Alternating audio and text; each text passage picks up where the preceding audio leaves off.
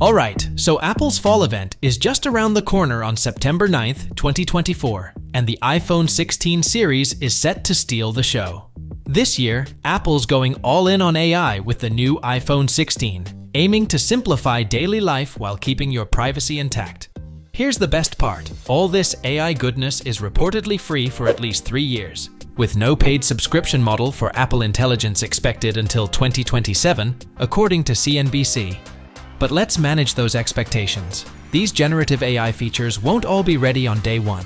The full suite is rolling out through updates, with the first big drop in October alongside iOS 18.1.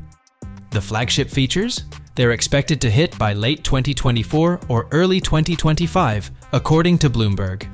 The lineup includes 4 models: iPhone 16, 16 Plus, 16 Pro, and 16 Pro Max. At WWDC 2024, Apple revealed that the Pro models will come with Apple Intelligence.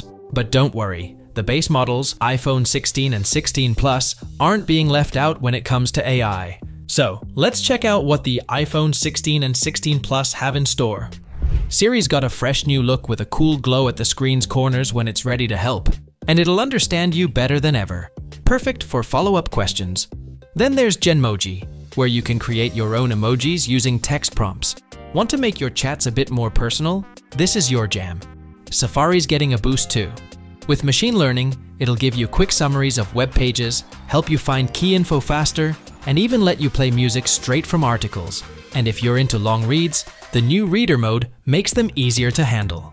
For the note takers, the Notes app is stepping up with instant math solutions and new ways to highlight what's important. And don't forget Voice Transcribe, a feature that turns voice recordings into text.